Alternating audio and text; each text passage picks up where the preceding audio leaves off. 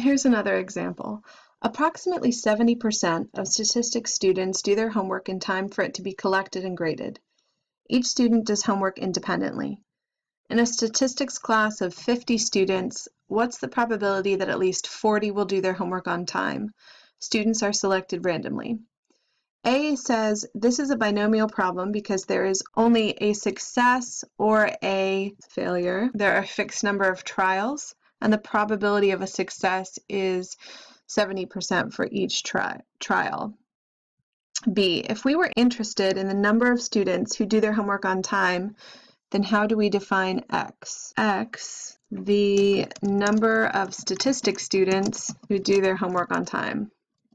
So what value does the lowercase x take on? Well, it takes on 0, 1, 2, 3, all the way up to 50, because we have 50 students total. What is a failure in words?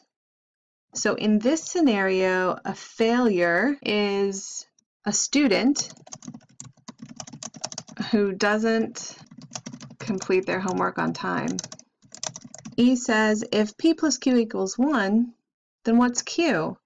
So this is easy to do because we know that P equals the probability of a success equals 70%, and all we have to do is P plus Q equals to 1, so we know that P is 0.70, and we can do 1 minus 0.70, and we are left with 30. So Q is 0.30 or 30%. Then lastly, the words at least translate as what kind of inequality for the probability question, probability of x blank 40. So at least means greater than or equal to. And we represent that with, looks like this, but it's underlined. There we go.